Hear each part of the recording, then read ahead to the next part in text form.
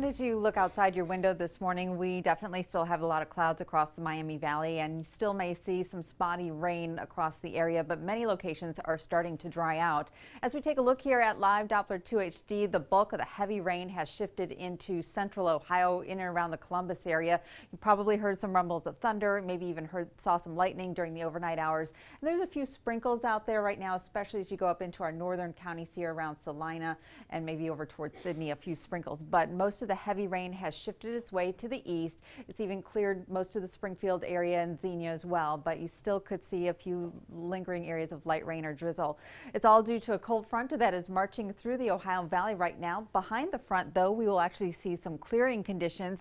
Cooler air will advect in later on this afternoon. That'll bring in some more scattered clouds with that cool air, and there could be a very low chance of seeing a spotty shower this afternoon, but there's no threat of severe weather now for the rest of the day. We'll see a mixture of clouds and sun, and it'll be a breezy and cooler day overall. With the passage of the front, temperatures have dropped into the 50s. 54 right now in Wapakoneta, 55 in Bellefontaine, and 58 degrees in Springboro. Downtown Dayton, the pavement's still wet, so you still may be using those windshield wipers early this morning from all that spray coming up off of the ground. 57 right now outside, northeast winds at 6, and the barometer is rising at 29.79 inches. As you're heading out and about today, we'll see improving conditions as we go into the afternoon. It'll be very nice with temperatures, because temperatures will be about where they should be for this time of the year, into the 70s later today with a mixture of clouds and sun.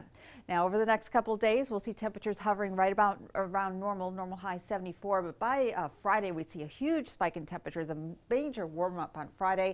Then temperatures crash over the upcoming weekend. Future tracks showing that we'll continue to see a clearing trend as we go through the morning. This afternoon, we'll see some scattered clouds develop in that cold air advection. However, there may be an isolated shower this afternoon. Most areas, though, will stay dry and see a beautiful day. Tomorrow, though, looks really nice outside. Lots of sunshine and comfortable temperatures. Today, near 75. It'll be breezy and cooler with a mixture of clouds and sun. Tonight, though, we're looking at mainly clear skies as the mercury drops down to 53. Tomorrow, though, just an absolutely beautiful day. Perfect high of 75. And in your extended Storm Team 2 forecast, we stay in the 70s Tuesday and Wednesday. Then temperatures ramp up into the 80s by the end of the week.